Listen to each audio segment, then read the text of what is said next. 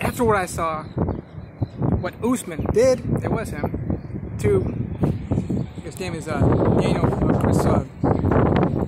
Weidman, UFC 161. You know, if I was Usman, I would have been like, yeah, boy, see what you did? You just ran into a wall. I mean, he should have really just run it in his face. I mean, he jumped on him after the dude's leg was broken because he tried to finish off that fight in the first 15 seconds, breaking his own leg on the other guy's leg. It's really encouraged me to really run it in the face of police, prosecutors. Well, yeah, of course, my neurological diseases. Not so much the police for their own crimes against me.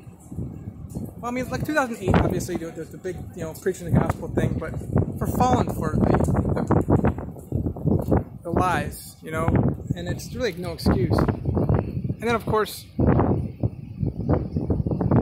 the doctors. So, you can't fault the doctors, but it's the idea that, oh, you're done, basically, We could try stuff that I'm prescribing, of course, with, various things that people are going to make money on, which disease-modifying drugs, they call them. I've really been thinking about this a lot. The whole issue with regard to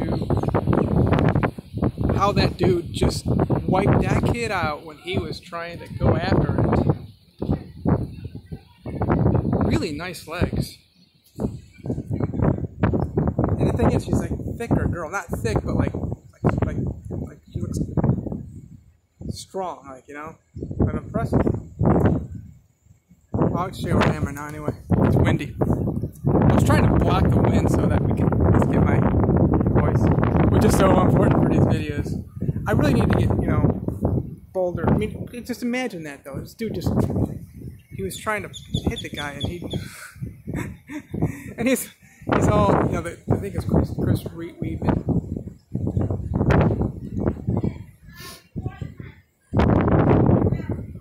He took out Anderson Silva's.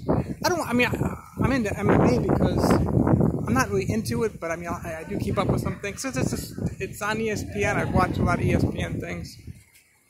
I really do like Dana White a lot. And of course, he's a promoter. He's an entertainer guy. Don King did that. Don King did that. So it's where we are over here.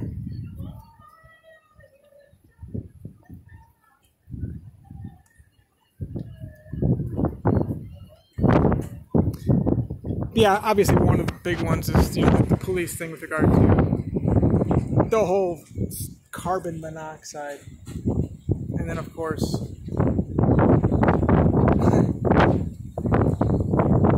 their idea that their use of force is acceptable the way it was in certain situations. But still, the whole police, who the fuck do they think they are?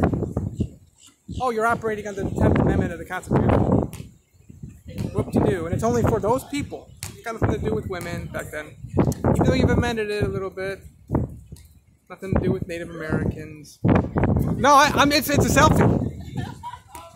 Where y'all from? Tampa. Shout out to Tampa. I love black. I love the way blacks laugh too. Blacks are more passionate than these dumb fuck white people. Which is interesting. There's not too many white that are around right now. Because this is Daytona Beach. Usually more. So yeah, just what? I gotta get more. I gotta get bolder. I'm gonna be getting